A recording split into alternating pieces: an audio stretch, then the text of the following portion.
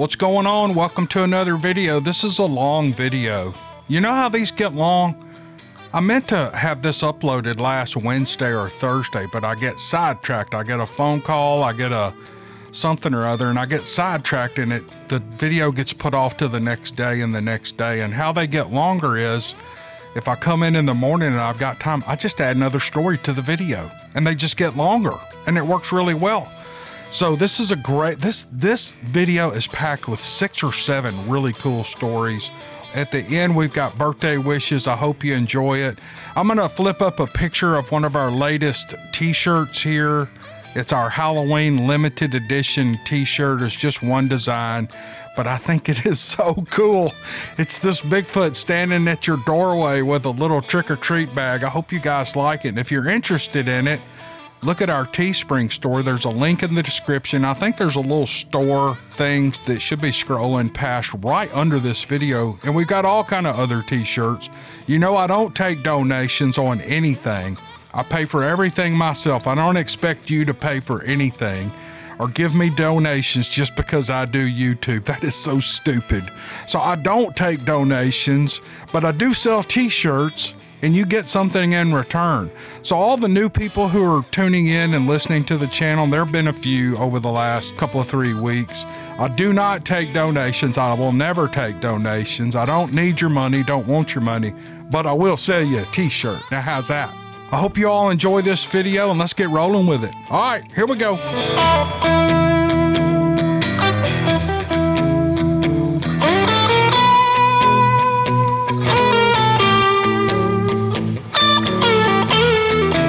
Here's an email from Ray.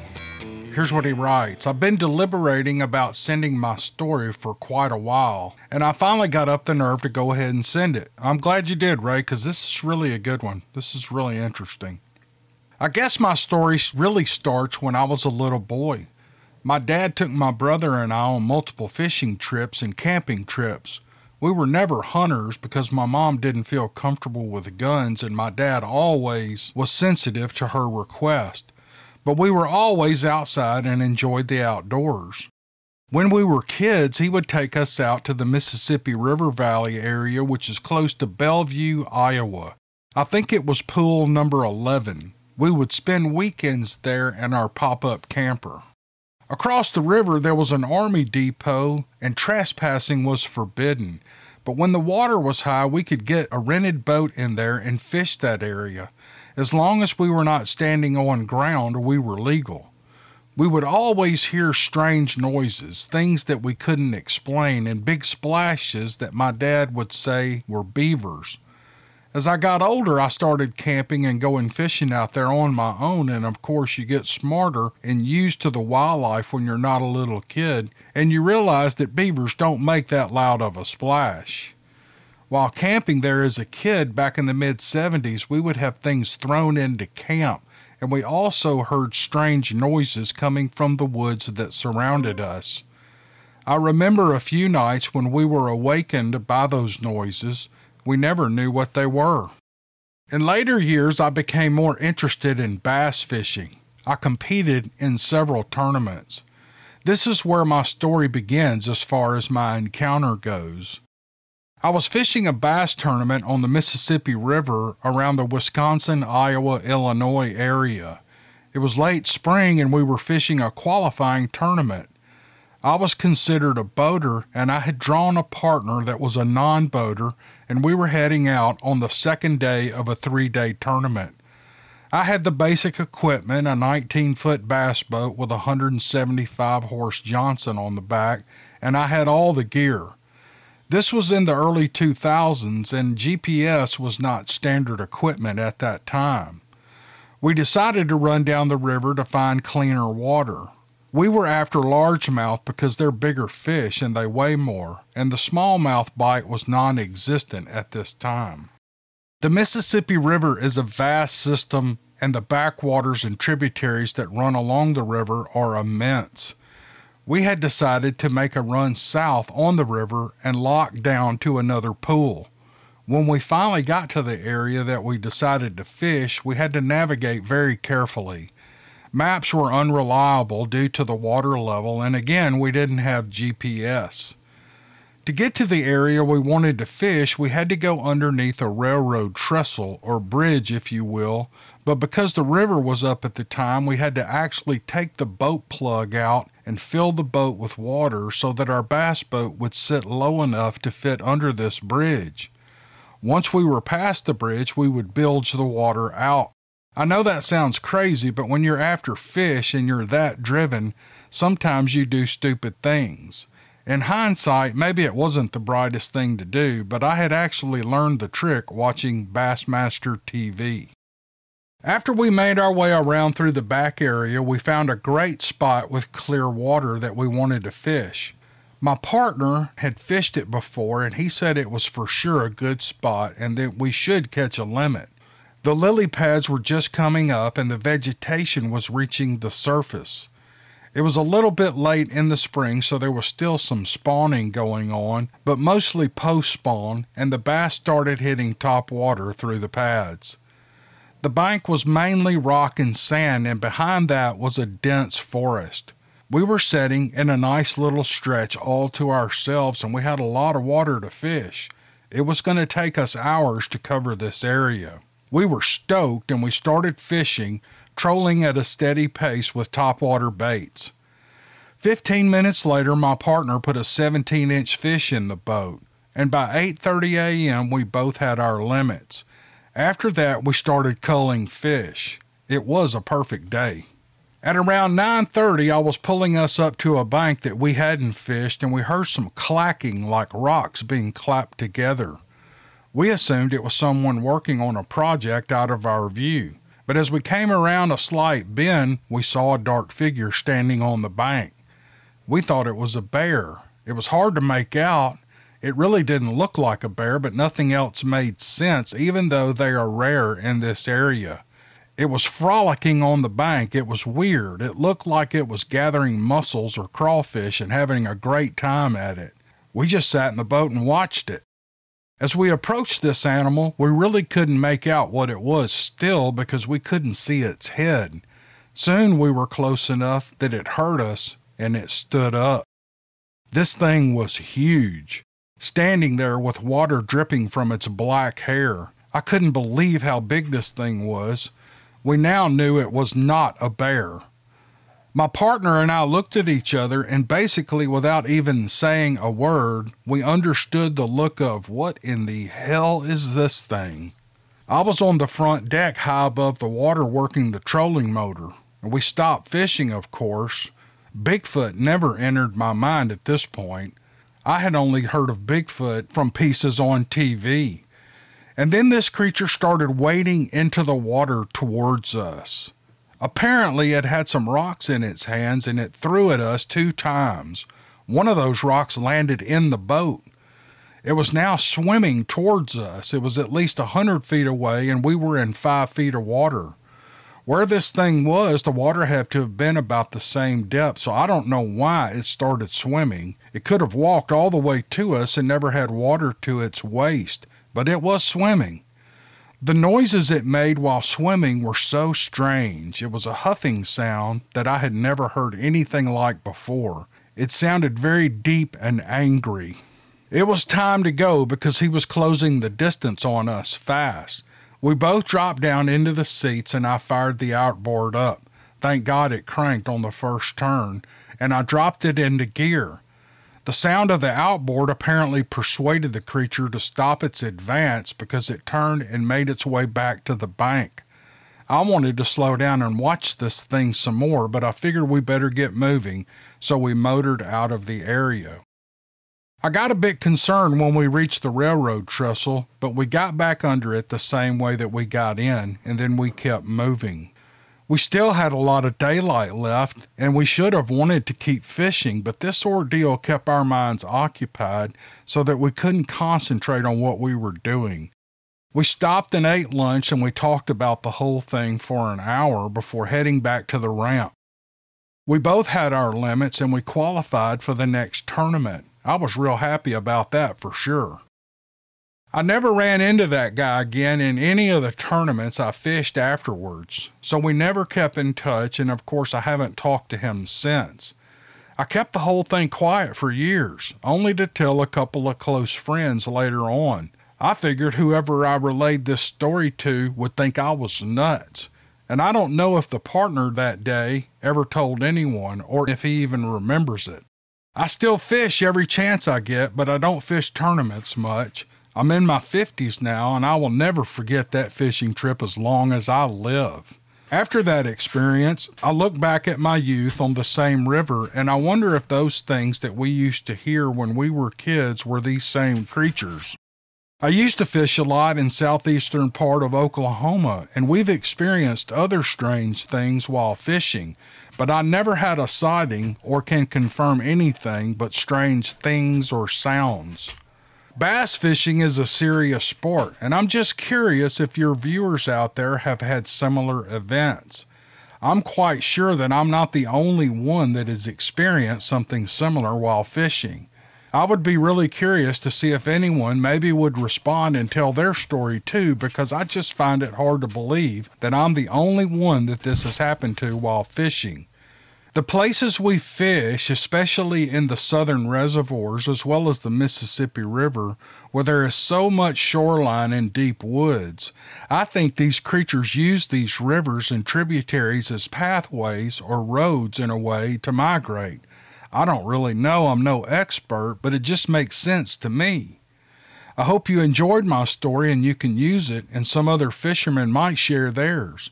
Once again, keep up the good work. I really enjoy your channel, and it helped me sort this out and deal with what I experienced.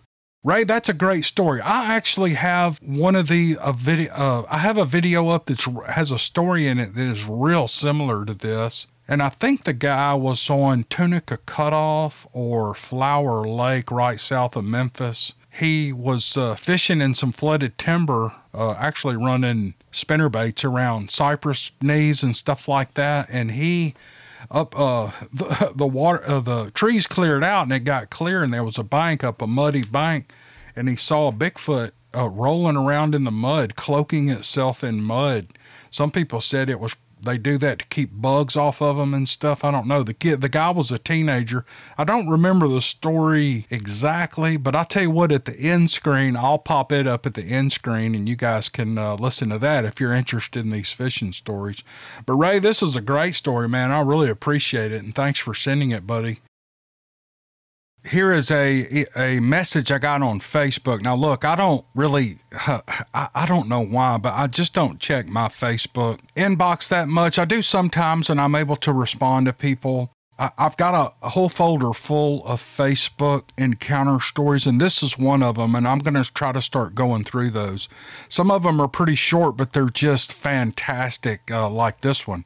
I think I got this one back in April of 2019. Here's what the writer says. He wants to be anonymous. It was around September or October of 1970. My battalion had been activated to go to Vietnam, and we were doing some intense training to get ready.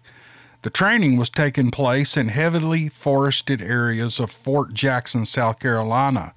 It was dark that night, and my platoon was on the left flank of the main body, and we were moving to attack and capture the aggressor force opposing us. I was a PFC at the time, and I was the squad leader. Orders came down for my squad to move up and scout ahead of the main body.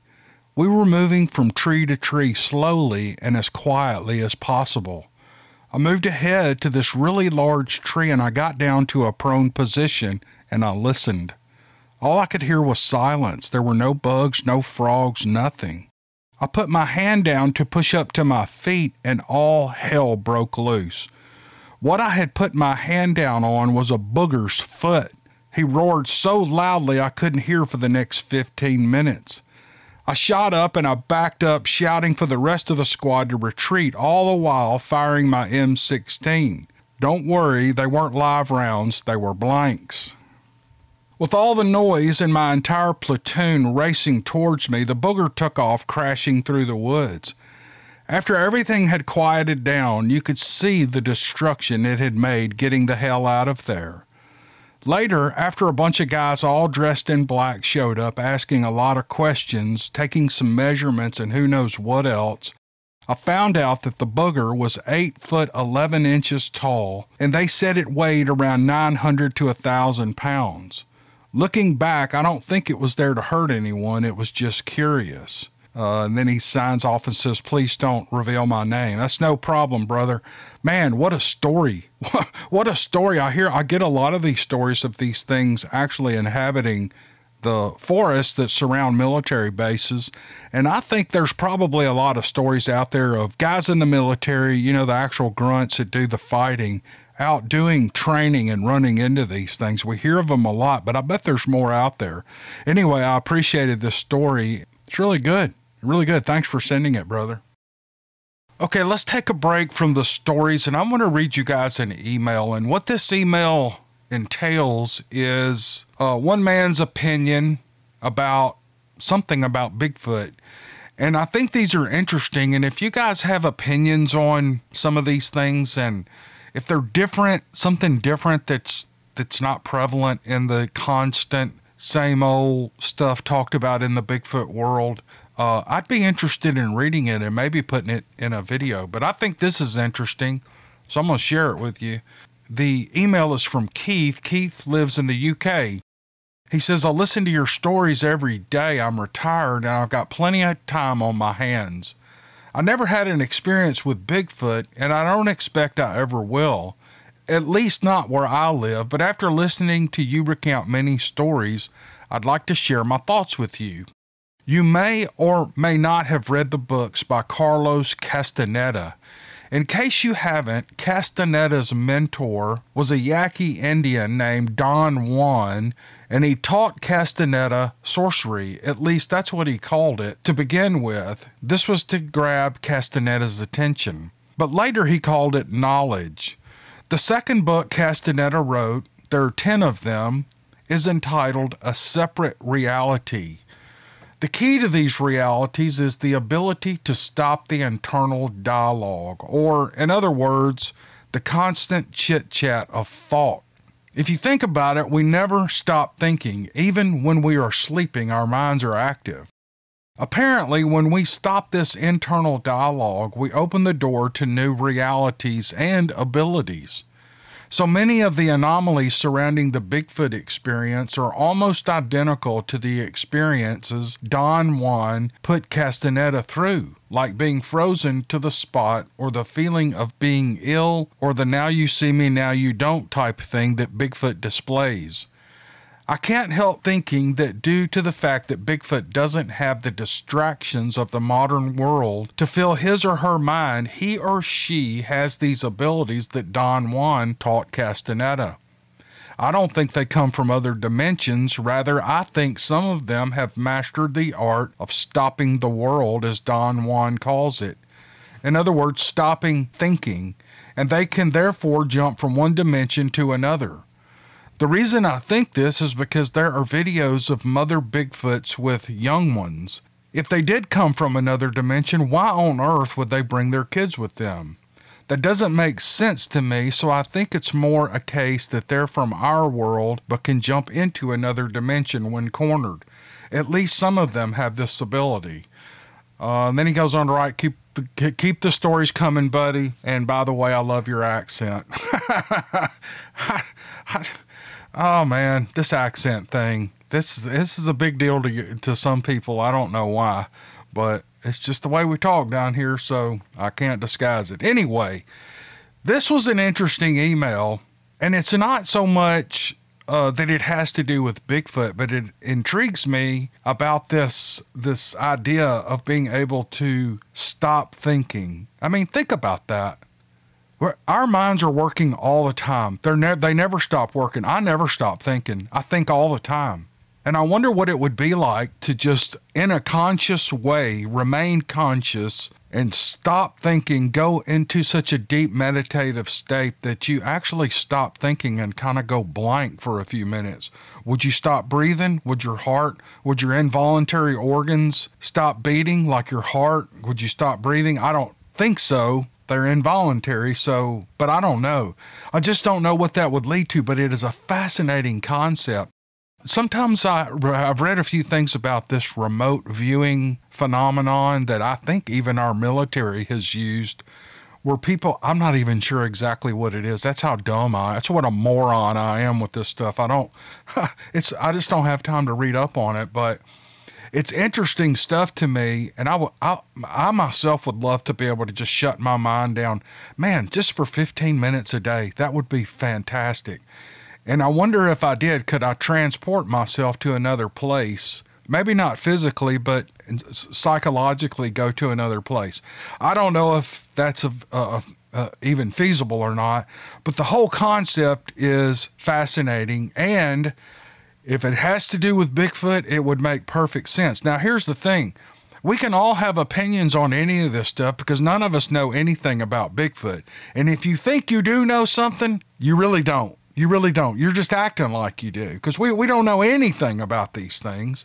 And all opinions and ideas are up in the air. I mean, we can come up with anything we want. This one seems very interesting to me. Hope you guys enjoyed his theory, and let's move on to another story. Thanks, Keith, for sending the email. Here's an email from a gentleman in Arkansas. He wants to be anonymous, but he says, I dedicate this true tale to Zana. Zana, probably perfectly mispronounced by me, whom I have not met, but who I've spoken to on the telephone.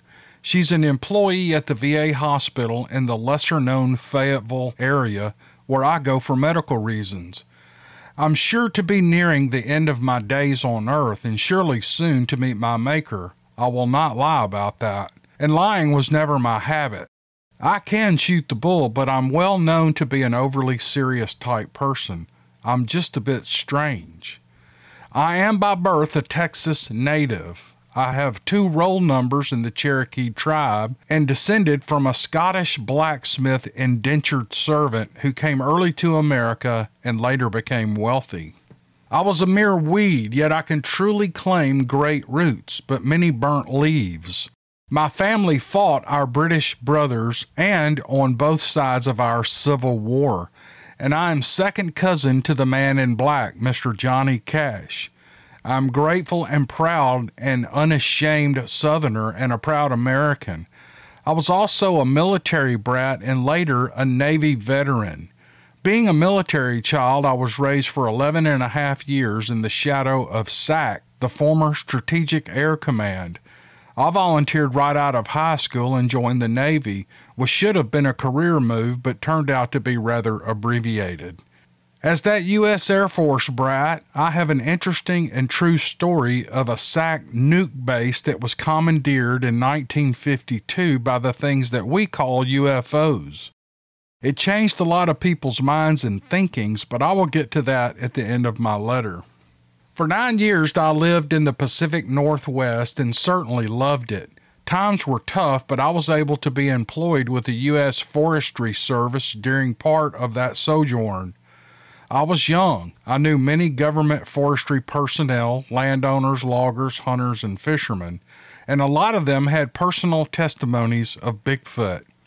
So does the U.S. Air Force Survival School in Northeast Washington State.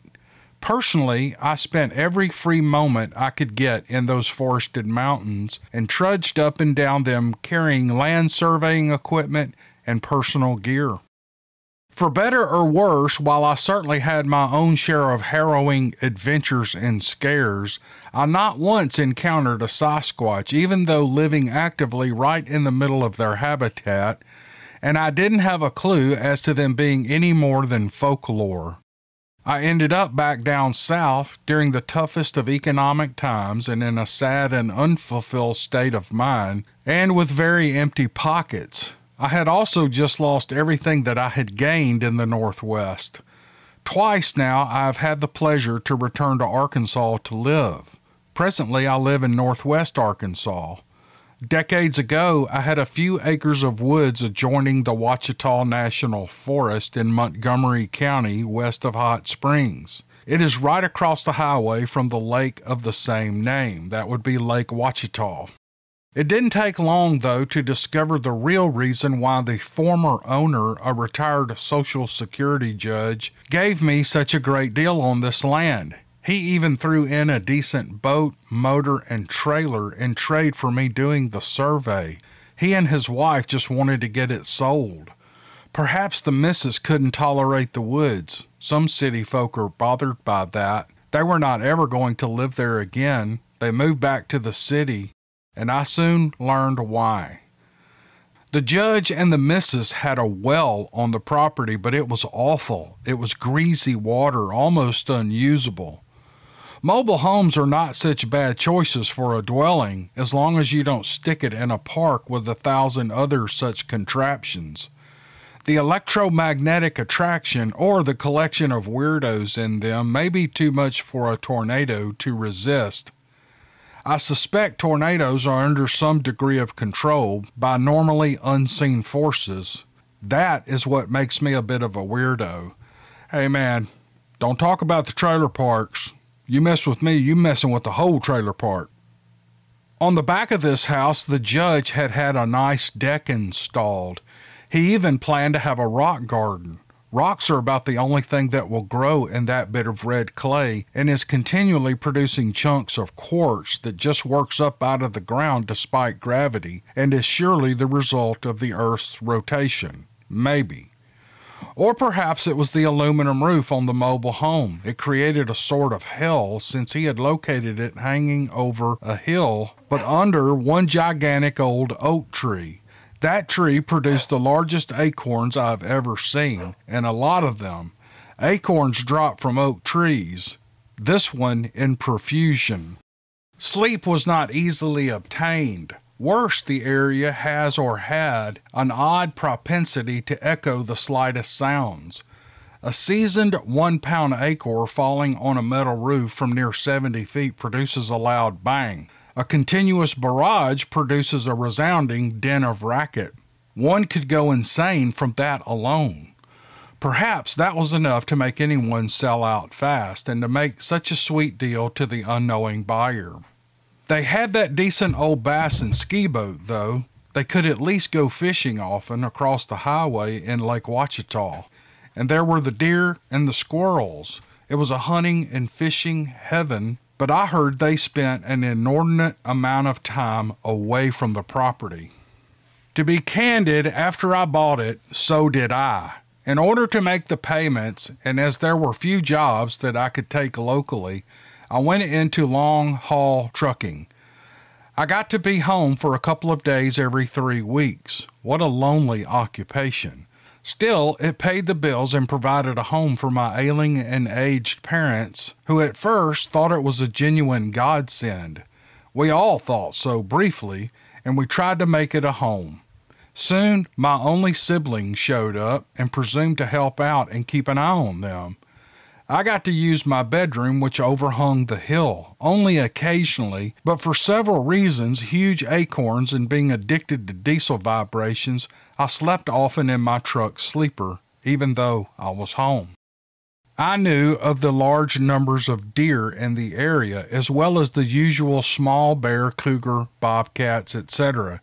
Yet on the 2 trails that ran the length of the property below and on either side of the hill, I seldom found deer tracks, or any other tracks for that matter, but they showed what I thought was some kind of heavy use. Hard clay and rock. Not the best sort of ground for detecting the sort of game that used it. I passed it off as a minor mystery, unworthy of much thought, which proved to be my mistake. My plot of dirt and rocks was heavily wooded with pines, dogwood, and large oaks. Dead leaves were a problem in the yard area. The trees certainly bothered my elderly mother, and they bothered my dad for entirely different reasons.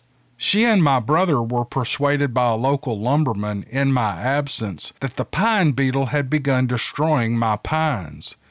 She was promised an undisclosed amount of money and the promise to clean up all of the mess of slash left behind. I note that it was not her decision to make, but I had no idea of the denuded property until I drove in one weekend. Lots of oaks and dogwoods remained, but the pines were gone. I was enraged, but what could I do? Nothing. And the slash from the logging was later cleaned up by myself, my old father, and my brother. The pines went into furniture frames. They were gone, and I was sick about it.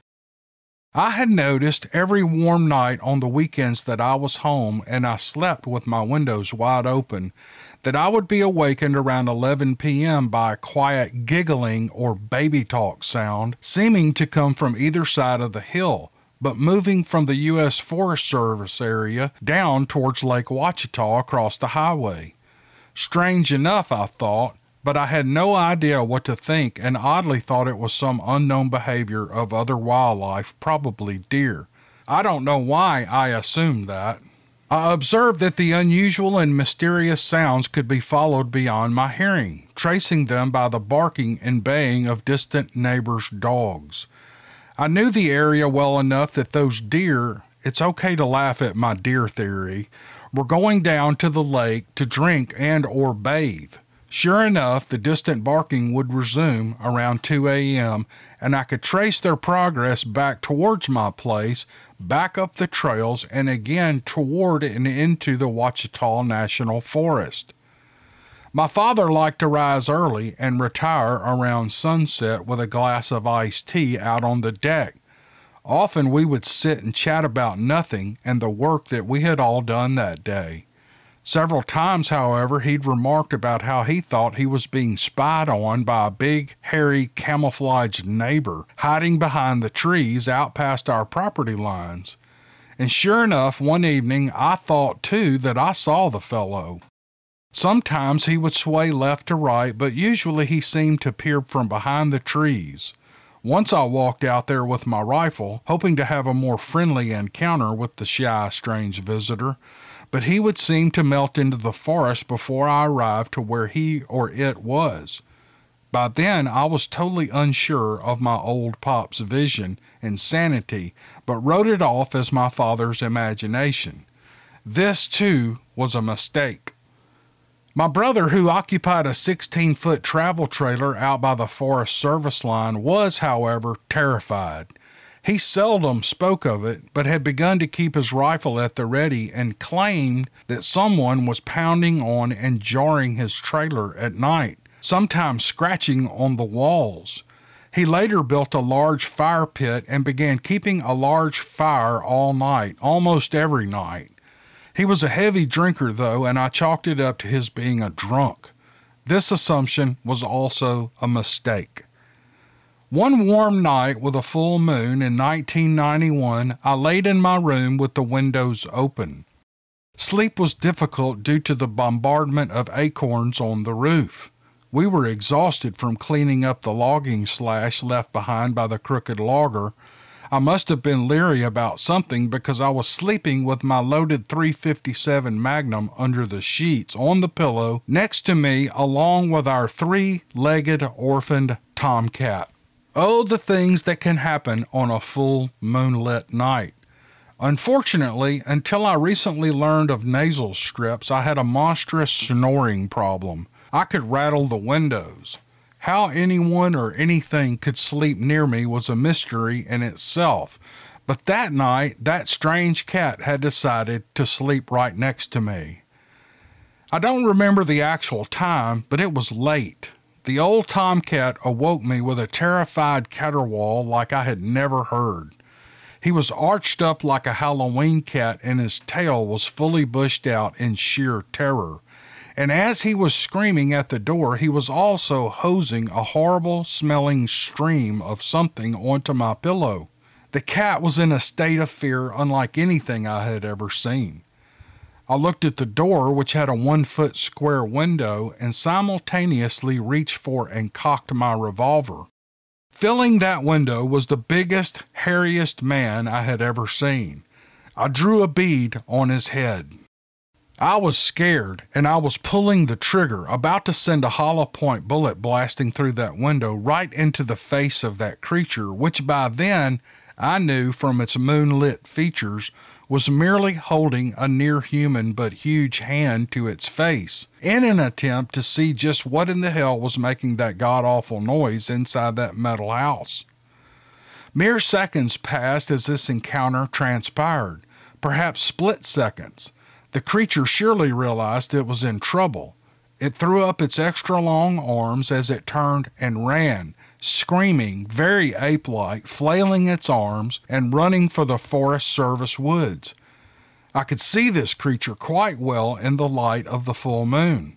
In retrospect, I'm glad to not have shot it.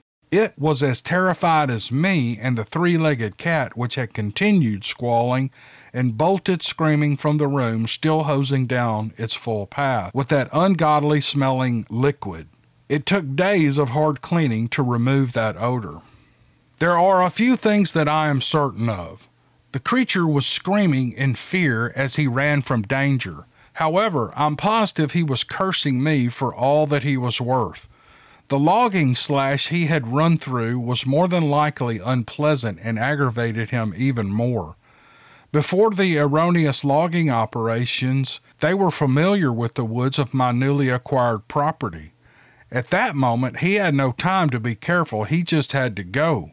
What I experienced that night was a huge, humanoid, bipedal, hairy ape man, one who was certainly capable of animal and human-like thinking. I finally realized why the old Social Security judge was so eager to sell out. It was all very clear at that point.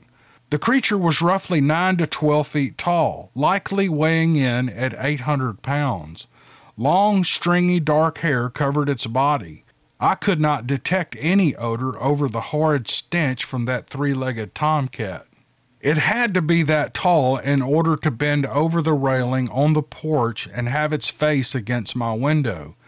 That end of the mobile home was perched over the side of a hill, right under that big oak tree. I'm a very good observer, generally speaking. I was good at shooting down aircraft and other military targets while in the Navy. As a member of the U.S. government survey crew and a Forest Service cartographer and a military recon photo analyst, I know how to gather pertinent details. There are not half a dozen folk anywhere in the nation with whom I have told these things to, and in such detail. The usual response is total disbelief and awe that anyone could spin such a tale, but I have indeed had a somewhat interesting life. Some have said I should write a book, others simply dread to get me started, so I normally keep it all to myself and really have few associates these days. I failed earlier to relate that while I personally had no Sasquatch or Bigfoot experiences in the Northwest, I personally knew reputable and sane, even highly educated people who had experienced such encounters. Most were harmless, but some encounters were malevolent in nature.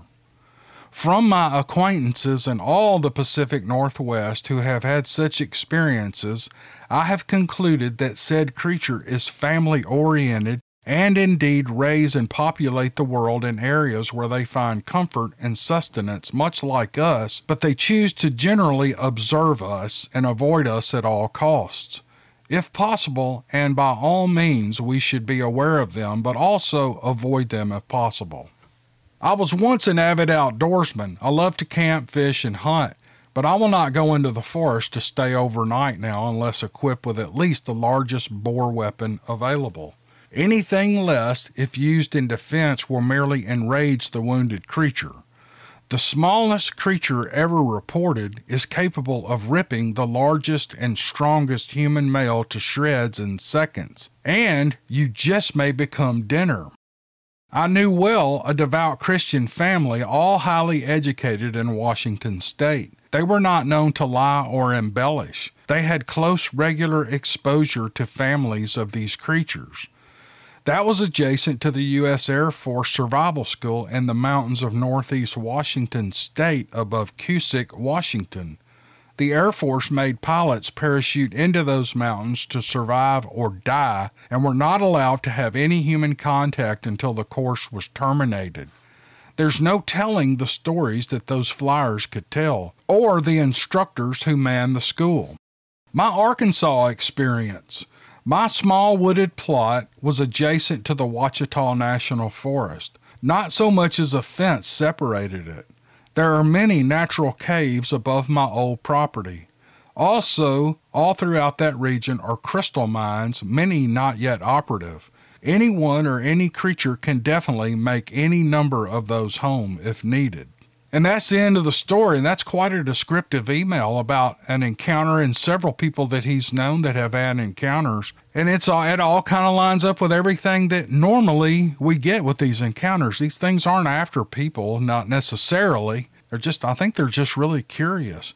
But I appreciate the writer for sending this in. It was a joy to read, and it was really well written, and I know we all enjoyed it. I appreciate you. Here's another Facebook story I got back 6 or maybe 8 months ago. Again, I don't check Facebook much, but this was a really good one, and I wanted to share it with you. And here's what the woman writes. She says, I'm 78 years old and I have trouble typing and even speaking, but I have a few stories that I wanted to share with you and your audience. I'm not a good writer, and I'm hoping that you can share these encounters. My husband's name is Roger and my name is Diane. Miss Diane, I was able to edit your message here and create a story out of this. It's all exactly as you wrote it. I think these events are awesome.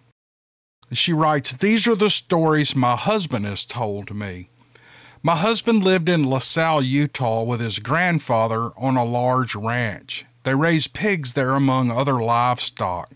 Often they would kill a few pigs for their own meat and hang them in a smokehouse on the ranch.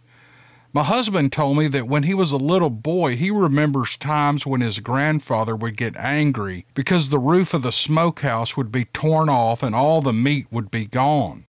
Only the roof would be damaged. All the walls and doors would remain intact. His grandfather would repair the roof and begin smoking more meat, only to have it destroyed again not long after, and of course all the meat would be gone. No other animal, not even grizzlies, will rip a roof off of a 10 to 12 foot tall smokehouse when they can just as easily tear through the wall or the door. Going through the roof would have been too much work for a bear. No other wildlife does this. It had to have been Bigfoot. I think they tore the roof off and reached down into the house, took the meat, and were gone. Another story my husband told me, still on my grandfather's place in LaSalle, we had a terrifying encounter. In 1942, I was 5 years old. On the ranch, we had no electricity or running water. So to get water, we walked down to the creek and had to haul the water back to the house. I walked with my older sisters down to the bank one morning, and we were filling buckets and setting them on the bank when we heard something coming down the wash. We got very still to make sure that we were not hearing things, and I remember my oldest sister cupping her hand over my mouth so that I would not make any noise. I saw her nod to our other sister and then motion for her to quickly get out of the creek. I was so young that I didn't know what was going on, but I knew the situation was urgent. I could feel their fear. My oldest sister let go of me and reached down the bank to pull her sister out of the creek, and I remember they both scurried up in front of me. I was trying my best to keep up, but the bank was too steep and I began to slide back down. I felt a hand grip around my arm and my sister pulled me violently to the top. We crawled a few feet to hide behind some brush and we got real quiet. I was in front of my sister and her hand was again across my mouth to keep me from making any noise. The loud footsteps got closer and closer and I was terrified. To me, a monster was coming and I remember praying that it didn't see us. We were a few feet away from the edge of the bank so that the water was not in our line of sight. We could only hear the creature as it approached. It was in front of us now, splashing through the water and rocks, but I had to see it. So I wrenched myself loose from my sister and I crawled just a couple of feet closer to the ledge to see better, and what I saw scared me to death. The image is burned into my mind all these years later. The beast walked past and never noticed us, but it was enormous. It really was a monster. Under one arm was another animal that it had killed. It was dragging another with its other arm. I don't know what they were, possibly deer or elk, and the lifeless heads hung and dangled under the dead weight. I think if I had been older, I would have recognized the carcasses, but I was so fixated on the creature that I paid no notice to those details. I wasn't being observant of the creature's details either. I think I was so shocked that I just kept quiet and watched it walk by. Once it was past us and a good ways down the creek, I saw it climb the opposite bank and then it was gone. I wish I could relate the details about the creature, but at that age I didn't know how to do that. All I know is that to me, it was a mountain of a creature and it was covered in dark, shaggy hair. My sisters made us sit there for a few minutes to make sure that it was gone, and then we ran back to the house without the buckets. I remember them telling my mother the whole story. All my mother said was for us to be more careful next time and to go back down there and get those buckets. She needed the water. She wasn't being mean about it, she just didn't believe the story. The next event happened while I was with my husband. This is not a Bigfoot encounter, but it is just as scary. It was either 1967 or 68, and my husband and I had been to Big Creek on that summer day, and we had fished all day from the bank. It was always a great time for us, and I loved going with him. When it was too dark to see, we packed his gear up and loaded the car. I loved the drive home with the windows down and the cool night air blowing through the car. We talked and we talked. The drive home was almost 70 miles, and the halfway point was the summit of Monte Cristo Mountain.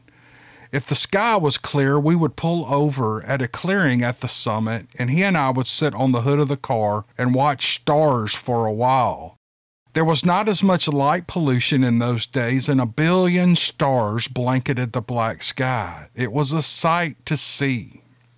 My husband drew my attention to and pointed to an area of the sky. It was a dark spot. Something appeared to be blocking our view of the stars in this one location. It was perfectly round. Stars were everywhere, and one round dark spot with no stars. It was very strange. A few minutes later, we saw lights begin to come from the blacked out area of the sky. They were like small pin lights growing and moving in random motions, coming towards us. It was hard to see, and it took us a minute to realize that the lights were headed our way. At the last minute, we both jumped from the hood and quickly got in the car. It was time to go, but the lights were on us, flying around the car and underneath the car. They were everywhere. My husband turned the ignition and the car battery barely turned the engine over. He tried again and the battery still chugged at the engine, but finally it started. He backed us up to the highway and off we went down Monte Cristo with those lights following us. Some were still with us, and I could see several right outside my window. Some flew through the open glass in his side and they exited my side. I don't know how far we had driven, but it wasn't too far before the lights slowly began to fade behind us until there were none. I was so relieved to be away from those things, and I took a big breath thinking we were safe. I don't know why I felt there was danger. The lights never harmed us, but it was so strange that it scared both of us anyway. Just about the time that we had settled in for the next 30 miles home, the headlights on the car began to blink on and off and dim. My husband looked at the battery meter in the dash and said the battery was discharging too fast and it was not getting a charge from the alternator. It was dark and we had miles to go, and this car was about to quit on us. My husband was smart and he turned everything off that would use battery, including the headlights. He was able to only run the parking lights so that we would be visible to other cars, but I didn't think we would see another car this late and on this stretch of road. As we came out of South Fork and headed towards Eden, he had to turn the lights back on to see, but they were very dim. Finally, we were on the last stretch of the road that would take us home. It was an incline down the mountain out of Eden that would take us to the house. The engine finally gave up and we coasted all the way to our drive, almost making it to the house. And we walked the last half mile to the house in what we thought was safety. The next day he replaced the battery and the car started, but there were still problems. Over the next month we had that car in the shop 4 or 5 times, and all the issues were electrical. Circuits were damaged and the car never stopped blowing fuses to every electrical system in the vehicle. It began to get so expensive that we finally sold the car. I think the dark area we saw in the night sky was an alien spacecraft, and it sent those lights to our location, causing us all this trouble. I will never forget how those small lights circled in and out of our car. It was so strange. I have several other events I could share with you that involve my family. All my children have been witnesses to most of it, and they have all seen Bigfoot, by the way. Best regards and thanks for your channel. Signed, Diane. Diane, that is 3 or 4 of the coolest little stories I have heard. I know they all scared you and your husband to death, but it was so entertaining, and I just love reading these, and I want to thank you very much. You're 78, and you say you have a hard time writing and even speaking, but I understood exactly what was going on in these stories, and I was able to put them together, and I hope you're happy that I was able to share them with everybody. Thank you very much, Diane. I really appreciate it. Okay, time to do birthdays, and then we're going to wind this thing up. I've got quite a few here, so if you like this birthday thing, hang on. It's really fun for me. It gives me a chance to connect with people in a really different way. I know that some of these people get a kick out of this, and it just makes me happy to do it. So if you don't like it, click away. If you like it, hang on. This is fun. Let me get my list out. All right, birthday number 1, Ethan Wallace. Ethan, you out there? Your dad, Rodney Wallace, wants to wish you a happy birthday. Ethan is going to be 16 on September the 24th. How you doing, Ethan? Are you getting your driver's license? I hope so, because if your dad loans that car to you, man, you can start taking girls out on dates, as long as it's okay with them, of course. Ethan, these are the best years of your life, buddy. Don't waste them, and don't get locked down with one girl. Plenty of time for that. You have some fun, man. Happy birthday, Ethan. Paul Stukowski, your twin brother Jamie, says happy birthday. Heck, that means they both have the same birthday. They both turned 51 on August the 15th. Paul, Jamie's a good brother. Man, that is so nice of him to do. Twins always crack me up. I've known a few twins through my life, and I see some on the internet still, and it always cracks me up how they finish each other's sentences. They tend to dress similar, even as adults. They shave their beards the same, or the women fix their hair the same. It is really so cool. Twins have a really special connection. And Paul and Jamie, happy birthday. You guys are awesome. Next, we have Phil D. from the United Kingdom. Phil's birthday was on September the 10th. I'm not sure how old Phil is, but he wanted to hear me say happy birthday to him. I guess he's wishing himself happy birthday. I think that's cool. Phil D. from the UK. Happy birthday, brother. September 10th. Okay, here's another birthday wish. And some of these I'm just going to read the email to you because it's just better that way than me making up something to say. But this birthday shout out goes to Brianna Cleveland. She's going to be 18 she was 18 on September the 3rd. Brianna, here's what your dad said in his email. I was hoping you might say happy belated birthday to my daughter Brianna Cleveland. She turned 18 on September the 3rd. I would have to invent a new language to come up with enough words to describe what an incredible person she is growing into and how much her family loves her. We live in Barron County, Kentucky, pretty much right on top of Mammoth Cave National Park, and I personally had a Sasquatch sighting in 2011, and there's quite a bit of activity around our home. I'll try to find time to put pen to paper and share these stories with you. Thanks for your time and greatly enjoy and appreciate your channel. Brianna, your dad loves you. Your dad's proud of you, and he wanted to wish you happy birthday, and so do I. Brianna, 18 years old, again, you have your life ahead of you. Don't get locked down with some dude. You go to school, you have fun. Plenty of time for that. Y'all can tell I'm big on young kids not locking into a mate so young. So much to do out there. You guys go have fun. Happy birthday, Brianna. Aaron Fox, your mother Lisa says she wants to say happy birthday to you on September 11th, which was yesterday. I don't know how old Aaron is, but your mom says happy birthday, Aaron. She loves you, buddy. Let me turn to the next page. Oh, let's see here. Next, we have Marla. I don't know Marla's last name, but Marla, your fiance, James McKeel, wants to wish you a happy 45th birthday. Marla turned 45 on September the 10th. Okay, I just got a question. You guys are in your 40s, middle age. What the heck are you waiting on? Get down to the courthouse and get married. What's all this fiance stuff? Go to the courthouse and get it done. Spend a weekend at the beach, come back and get that party started. Go marry that girl, Jeff. But anyway, I'm sorry, James. James wants to wish Marla a happy birthday, and I think that's really nice. Okay, here's an email from Chris Hott. I think that's how you pronounce his name, H-O-T-T. I'm going to read his email. He says, my wife Joanne thinks I'm a little bit off center by my interest in Bigfoot. Chris, so does, I don't know why I want to keep calling everybody Jeff. Chris, my wife thinks I have a screw loose too, so don't worry about it. Your show is not only the one show that she doesn't mind me watching, but the one show that she actually watches with me. We're both fans of the good storytelling. I would appreciate it if you would help a brother out and wish her happy birthday. She will be, let's see, her birthday's on October the 4th. Hopefully she will never question me watching this channel. He says she is 29 and holding, 52 if she lets go. Oh, that's awesome. Sounds like a couple that has a lot of fun with each other. So, Joanne, happy birthday. Your husband, Chris, is a great guy. Man, I'm happy for you guys. 52. Don't let go. Don't let go. Okay, next, Sherry Ward. Sherry Ward, are you out there? Your daughter, Addison Hunt, and Sherry Hunt want to wish you a happy birthday on September the 29th.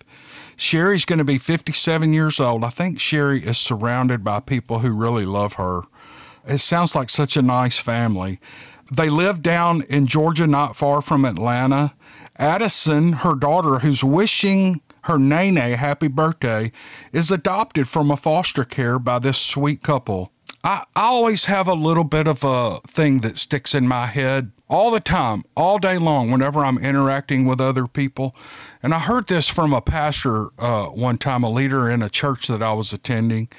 Or I kind of learned it from him. He didn't come up with these words, but we have an opportunity every day with everybody we meet, everybody that we come in contact with, to be life to that person, to say something nice, speak life into their day, to breathe life into their week. I mean, we get to choose to do that, or we can just be a jerk to people. And I see a lot of people, it's a choice. It really is a choice how you treat other people.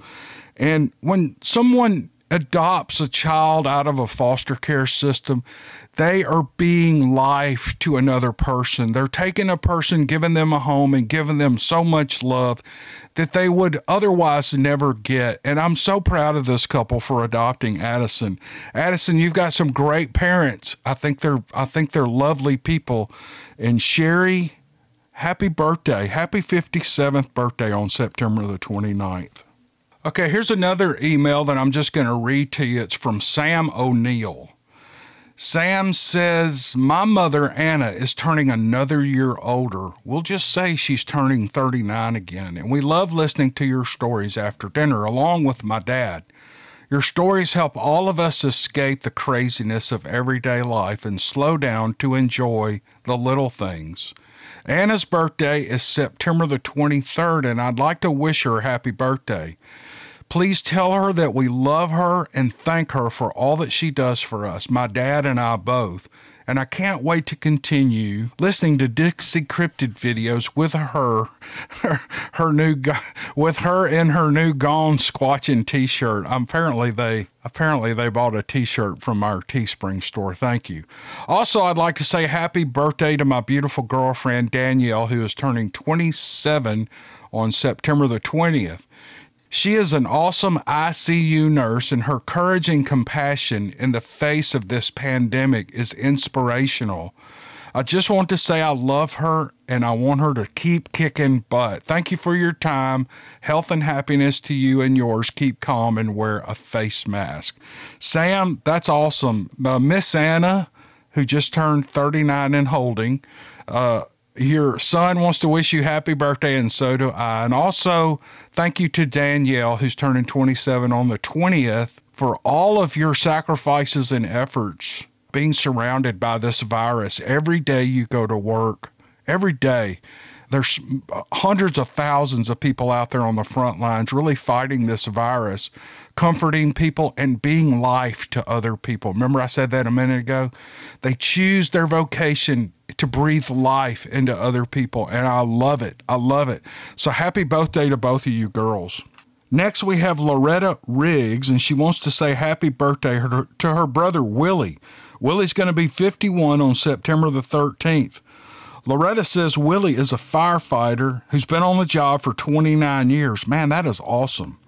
I have some family who are firefighters, so I know what they go through. It's a tough job. Hey, Willie, are you going to retire soon? 29 years, 51 years old? Man, you got a lot of time left. You could retire and do some other stuff. It's none of my business, but I was just curious. But it is a tough job, and I know all those firemen eat good. My brother-in-law is a fireman, or he was, and he retired, and he's doing something else now, so that's kind of where I got that idea. But I love firemen. Those guys are tough, and they're public servants, and they go into the burning buildings and help. They save babies and puppies, man. Love those guys. Happy birthday, Willie. Let's see. Here's an email from Craig Schuler. Craig says his daughter, Kinsey Schuler, I'm assuming her last name is Schuler. Kinsey, you out there? You out there? She's going to be 19th on September the 20th. Here's what he writes. He says, hey, Cam, my name is Craig Schuler. I wanted to tell you that both my daughter and I listen to your channel all the time, and I'm pretty sure that we have listened to every one of your stories. Oh, I can't believe that. That's awesome. We enjoy them and your calm, welcoming voice. We're a couple of your people and very much enjoying listening. Anyway, my youngest daughter is turning 19 on September the 20th, and I thought she would enjoy hearing her happy birthday wishes on your channel because we'll definitely be listening in. Anyway, if you could wish my little squatch a happy birthday and tell her daddy loves her bunches, I would appreciate it. Her name is Kinsey, and we live in Missouri. Thanks and God bless. Well, there you go, Kinsey. Your daddy loves you. He's proud of you, and he's wishing you happy birthday, and so am I. Happy birthday, Kinsey. Okay, Cleve Shoot. Cleve, your son Michael wants to wish you happy birthday. Cleve's going to be 80 on September the 18th. And here's what your son Michael wrote, Cleve. Could you wish my dad a happy birthday? His name is Cleve, and his birthday is September the 18th. He's going to be 80 this year. He is the best. Between golfing, boating, and driving my Mazda Miata, he and my mom stay busy, and they're enjoying their retirement years. I love my dad dearly. Thank you, and keep the awesome stories coming. Signed, Mike Shoop. Cleve, you got a good son there. He's proud of you, and he loves his mom and dad. You guys are lucky to have a son like that. Happy birthday, Cleve. I hope 80 is the best year of all. Last, we have Sherry Davis. Sherry sent an email saying that her father wants to wish his grandson, Riot, a happy 4th birthday. Riot's going to be 4 on September the 18th. She says Riot and his pawpaw watch my videos whenever they get together, and they attend the local cryptid events whenever they can. Isn't that cool? Father and grandfather, you know, that's how I got interested in this Bigfoot storytelling, because I would go pick up my granddaughter and grandson over in Arkansas, bring them back to Mississippi in the summer to stay with us, sometimes all summer long. And on the drive over and on the drive back, taking them home, we would listen to the Bigfoot Crossroads Outlaw Radio channel with Matt Knapp and Bear and Coonbo, and we absolutely loved hearing them tell those stories, and that's how I got interested in this.